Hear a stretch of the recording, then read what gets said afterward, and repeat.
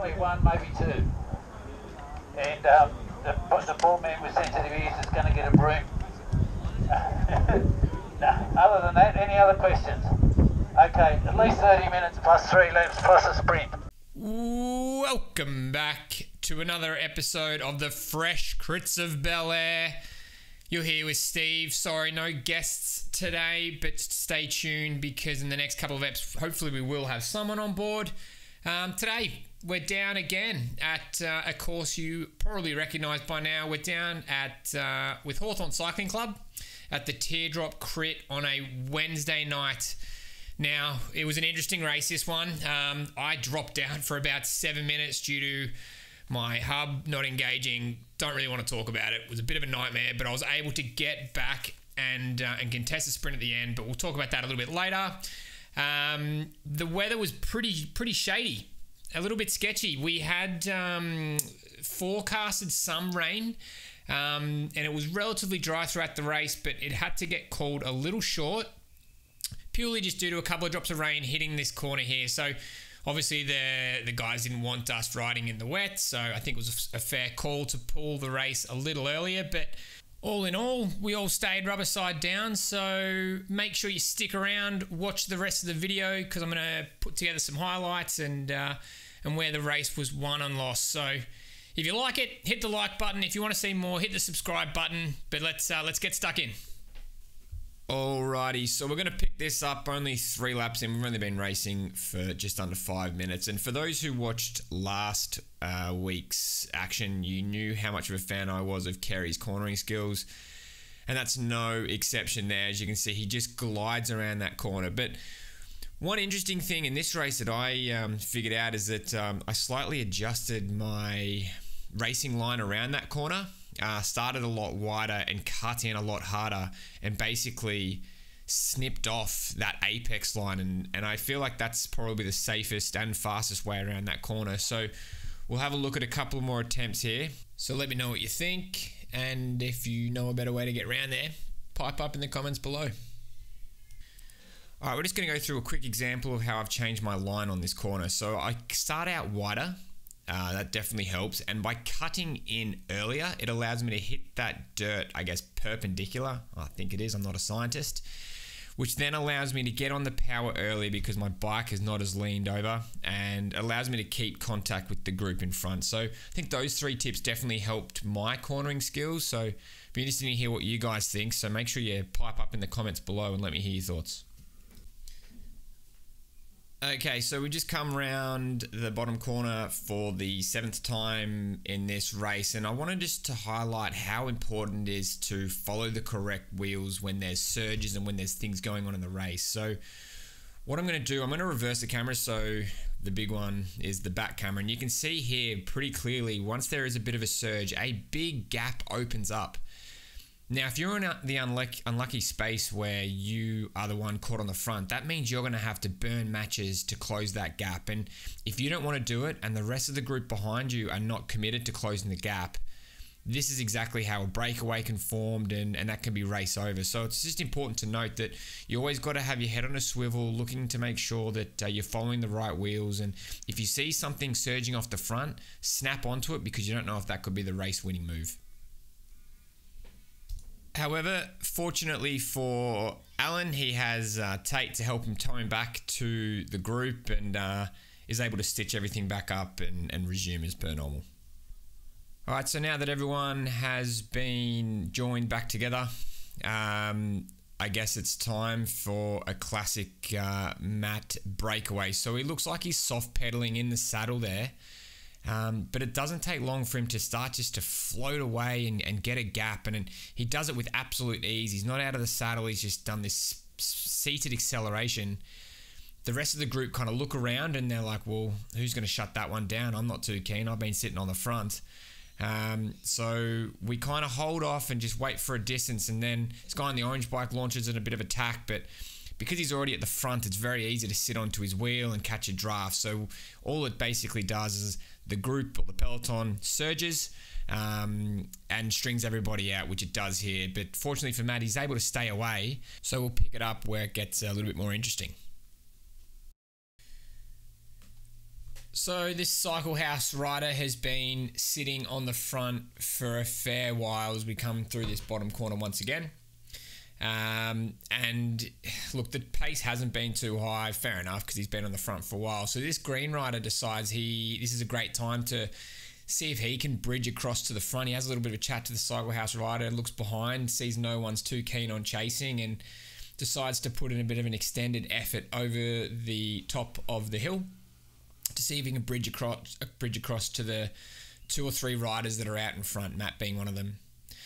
So the Cycle House rider wants people to come through. I'm not interested. I wave through Kerry to see if he wants to have a bit of a turn. I'm not too keen to rip to the front because I know eventually we're going to catch these guys anyway, so I just want to conserve. As we round this top corner, you can see the pace. Yeah, look, it's relatively high, but there isn't much action happening. And when it's just been tempo-ish riding for a while, everyone gets a little bit toey. And attacks decide to start springing up out of nowhere, which is exactly what Kerry does here. He swings out to the right as third wheel. Orange Bike jumps in behind him, as well as a few other riders. So for me, this is fine. I look behind and see that everyone wants to join in. The Cycle House rider's not going to let this wheel go, so he surges a bit of an effort as we round this bottom corner. It's just constant toing and froing throughout the race, and you know, you really, if you want to be in the top 3 coming through this bottom corner in the last lap, it's all about conserving that energy and getting other people to do the work. Now, that might often be frowned upon in the peloton, but it's what you got to do to save energy. So we come up to the top of the hill again. The group slowly gets stitched back up.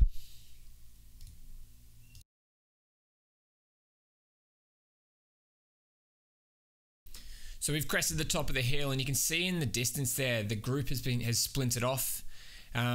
Kerry's looking fairly fatigued there, and right now would be a perfect time to attack him if we were, for example, even on points or whatever. But in crits you're not.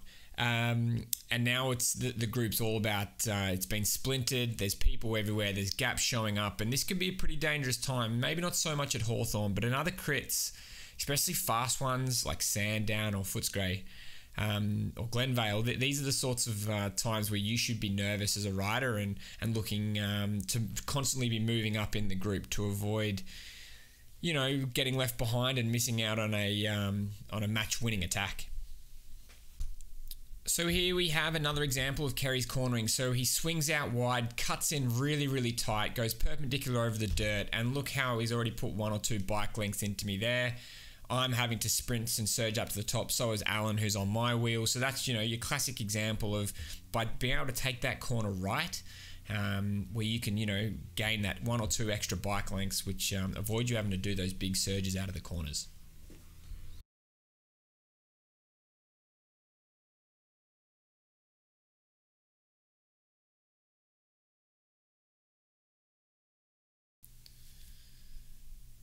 So rounding the top corner, this is where my free hub fails. So you can see I'm spinning my pedals at 63 revs, but no power is being put down.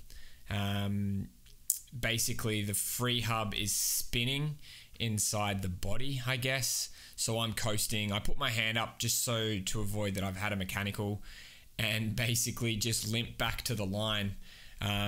Where I have to pull the front wheel off and pull the hubs out, and it was an absolute nightmare, but we'll skip through that and we'll pick it up just around 3 laps left.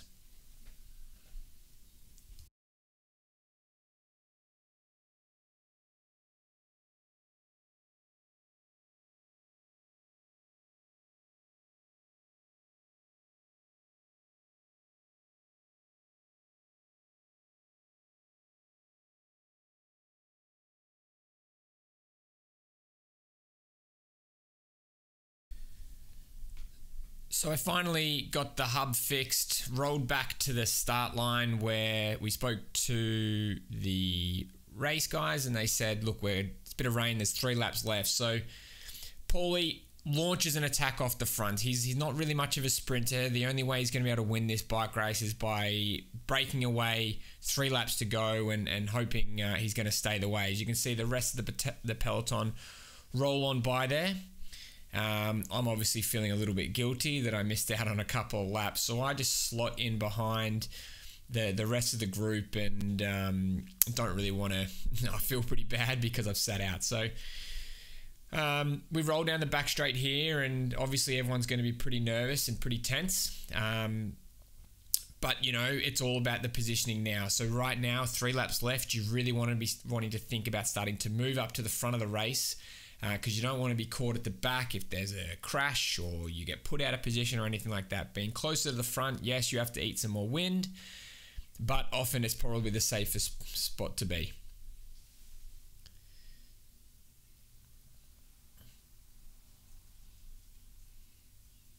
So rounding this bottom corner, absolute last.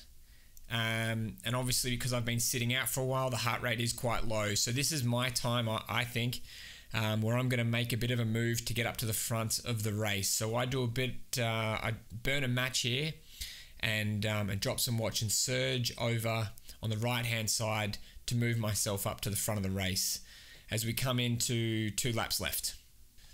The fighting for positions are on. As you can see, Pat, who I've just highlighted there, ends up coming first in this race. And you can see in my rear cam now, Kerry, he comes third in this. So, you know, it just once again shows you that in order to be contesting the sprint at the end of the race, you really need to be moving up to the front of the group, at least at the 3rd lap, if not the 2nd lap, and at very latest the last. Obviously, that's leaving it with a lot to do in the final lap. So another attack goes. This is obviously not going to, it's obviously going to be brought back. No one's going to let any sort of wheels go this early. Right now, I'm not too sure why I haven't slotted in behind this rider here, but, you know, now I have to eat a whole bunch of wind, but it looks like it's been pretty well guarded by this rider here in the orange Giant. We're coming into the bottom corner once again. We're going to be pretty wide. We don't want to be touching any wheels. We come around the corner here and you can see Pat just in front of me now, surging up the hill as we hit 850 watts again as we come into the final lap. A little gap has opened up behind us, but, you know, I think that's going to be shut down as we crest the hill. Pat continues to surge off the front as we're about to cross the line for the final lap. There's the bell, and now we're on. So we've got Pat just in front of me, and as you can see in the distance there is one rider still in front. I believe that's Paul. As we come around this corner, we're going to be a couple wide. You can see Pat absolutely railing his bike in, looking a little bit twitchy there, but you would expect when you're hitting, you know, 50 plus Ks an hour. Coming into the fast part of the course, as we just quickly ascend this last tiny little climb on the back straight into the downhill bit. This is where positioning is so important. So you're really wanting, if you can, burn a match to get to the front of the bike race now. There's only about 7 or 8 riders left in this final group as we come into the bottom corner here. I'm going to slow it down to play it out for you. First up, Kerry enters about 2nd with Pat in 3rd. But watch this blue rider on the right-hand side as he's right behind the Cycle House rider. He gets pinched up against the gutter, wanting the Cycle House rider to do the work. He should have bailed out left, but he gets pinched. Now his bike race is over. As you see there, I've just highlighted Kerry and Pat. They are 1st and 2nd coming into this final corner. Pat decides to take the inside line here, and Perry can't stay on his wheel. I go over the top of Kerry because he's absolutely cooked. Pat is way too strong and takes out 1st. I'm 2nd. Kerry easily 3rd over my main man Anders, who picks up 4th. And that's pretty much it, ladies and gentlemen. What a race. A lot of drama. Mechanicals had everything. But I hope you enjoyed this one. If you did, please hit the like button. If you want to pipe up and say something in the comments, I'd love to hear from you. So make sure you get involved in that.